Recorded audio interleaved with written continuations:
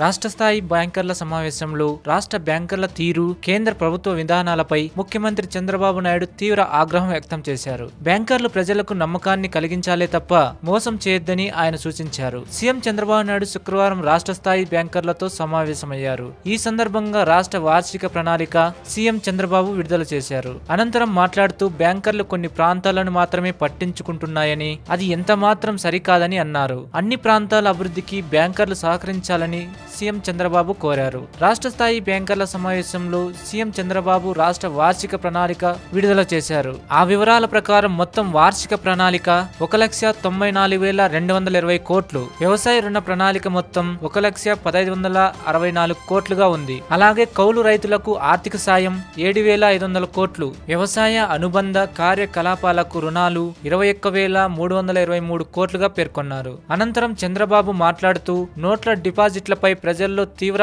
ఆందోళన ఉందని, పెద్ద ఎత్తున అపోహలు ప్రచారం జరుగుతున్నాయన్నారు. నోట్ల రద్దు తర్వాత జనం ఇబ్బంది పడుతున్నారని సమావేశంలో పేర్కొన్నారు. ఉపాధి కూలీలకు డబ్బు చెల్లించడానికి ఇబ్బంది పడుతున్నామన్నారు. తలసరి ఆదాయం లేని శ్రీకాకుళం లాంటి జిల్లాలు వెనుకబడి ఉన్నాయని, విజయనగరం ఆదాయం మరీ దారుణంగా ఉందని వెల్లడించారు. టీడీపీ ప్రభుత్వం గడిచిన 4 ఏళ్లలో వ్యవసాయంలో సుస్థిర అభివృద్ధి తెచ్చిందని, హార్టికల్చర్ కు ప్రాధాన్యత ఇస్తున్నామని చంద్రబాబు తెలిపారు. పారదర్శకత పాటిస్తూ అన్ని ఆన్లైన్లో ఉంచుతున్నామన్నారు. రియల్ టైమ్ గవర్నెన్స్ తో పారదర్శకత తెచ్చామని బ్యాంకర్ల సమావేశంలో సీఎం చంద్రబాబు చెప్పారు. Average growth rate is 10.5%. This is double digit growth. No other state has achieved. We are number 1 in GSTP growth rate. And also ease of doing business, first year we are second. After that we are number 1. We want to take distant number 1 from now onwards. I want to benchmark internationally. Bank-wise total priority sector credit. You have given bank-wise also.